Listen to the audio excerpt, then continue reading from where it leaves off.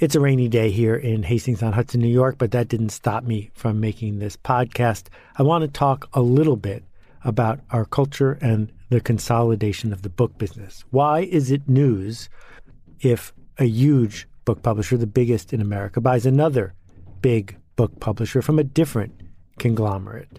What has shifted in the world that makes this matter or not matter? Well, let's begin with this. Book publishers have been running an industry for over 100 years.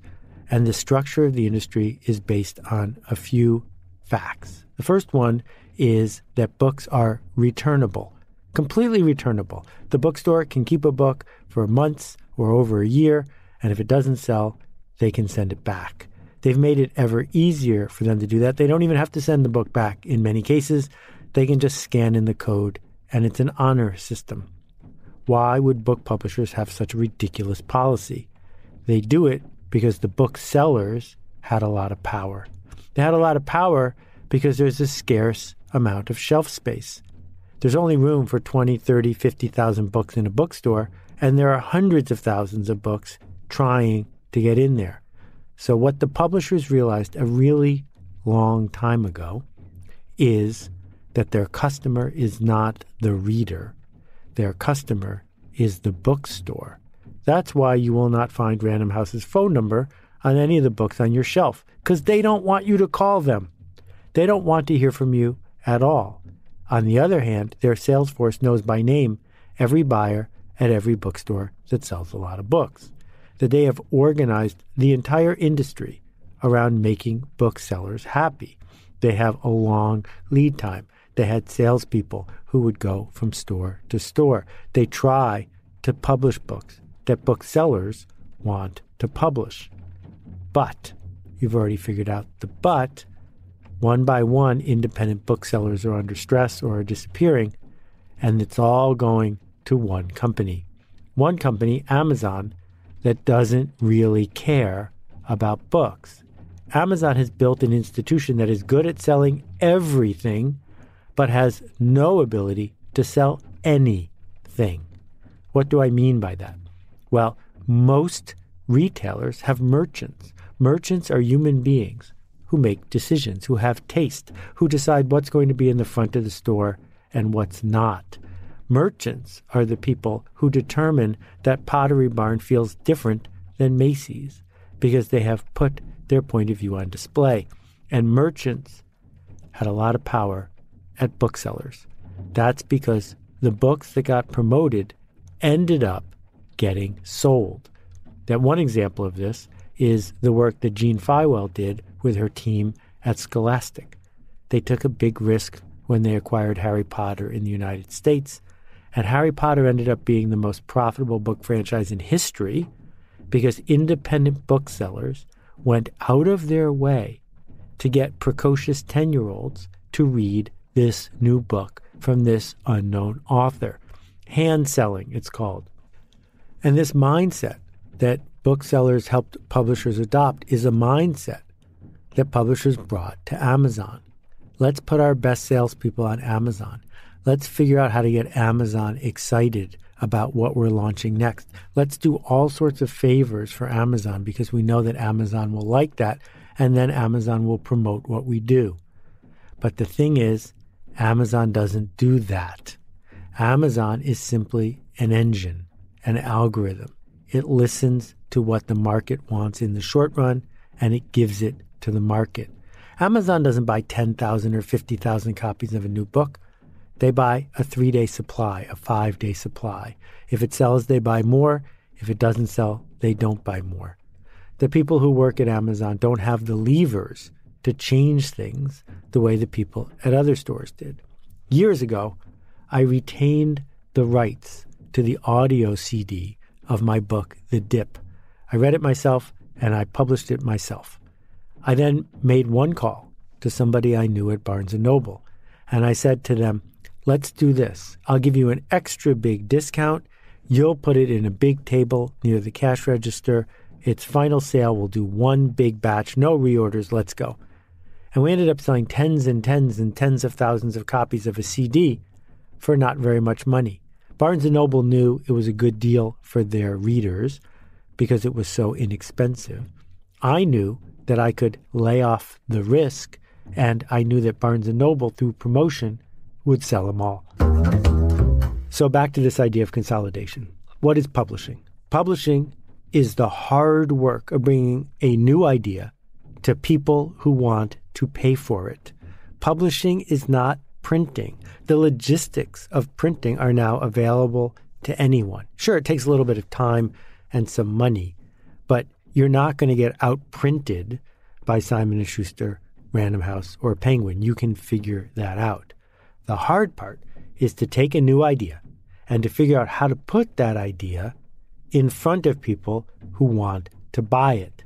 And so the old model was partner with the bookstore, and then the bookstore will talk to people who just walked in to buy a book, which is the juiciest pond filled with fish for someone who is looking to catch a fish. They're already in the bookstore asking, what's new? What should I read?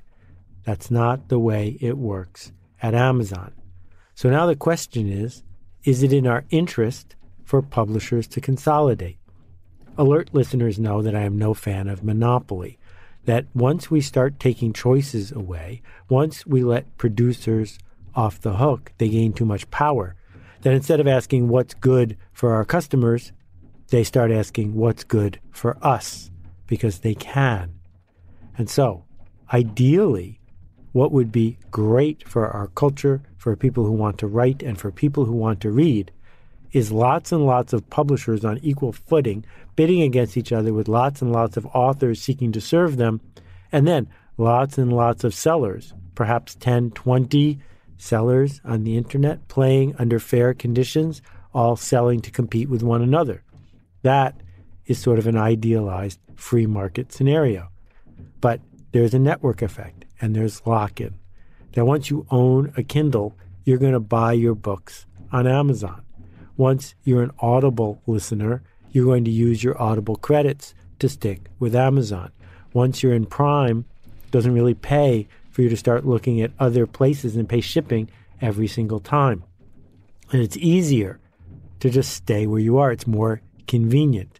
And Amazon has kept up its end of the bargain so far by offering unlimited selection and the best prices on books.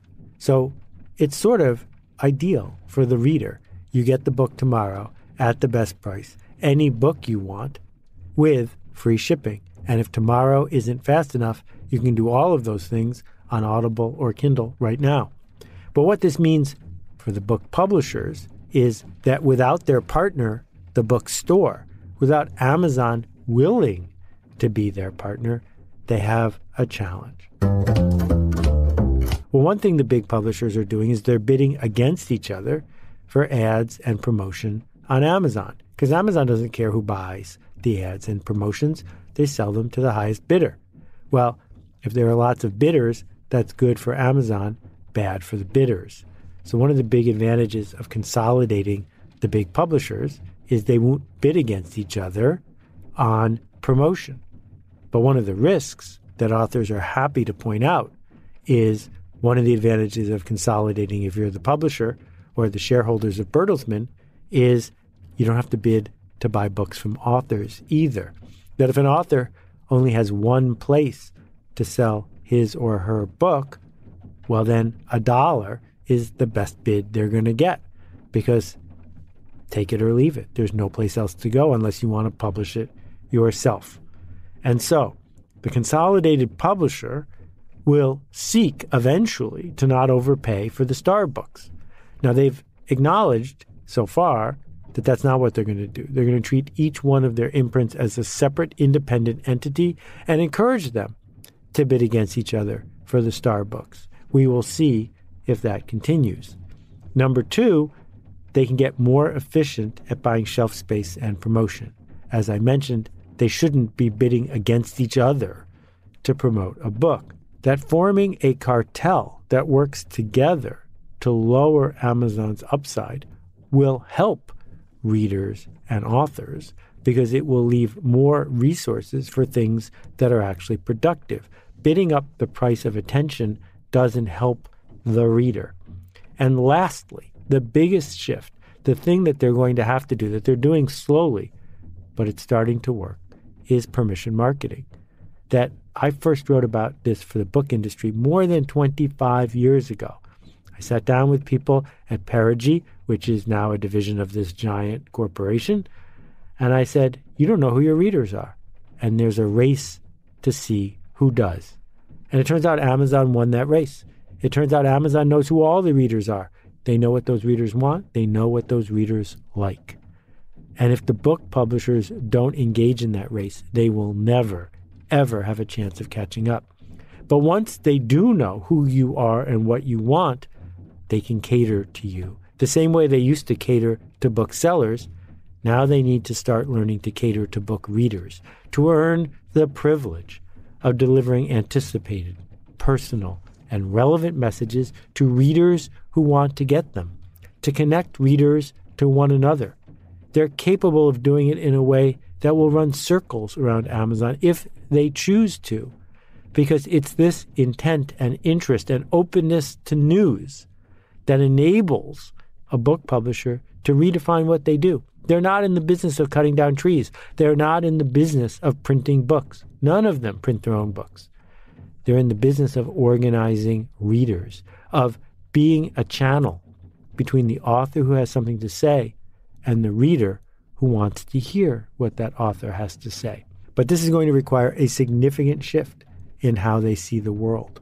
So the question is, will a consolidated company, one that creates a balance with a consolidated seller, that new entity, will they be willing to rebuild their business model at the same time they are trying to run their existing business? Because Newell Brands knows that people are going to keep buying Sharpies, and they hope that people will keep buying Mr. Coffee and ball jars. And they are succeeding not by changing our culture, but by creating a brand that people trust. But book publishing isn't like that, because nobody knows who publishes my book, and nobody knows who publishes any of their favorite authors. What we care about are the people like us who are reading books like we are reading, and what we want is to be connected to them. Thanks for listening to my rant, and I still think they should call the company Random Penguins.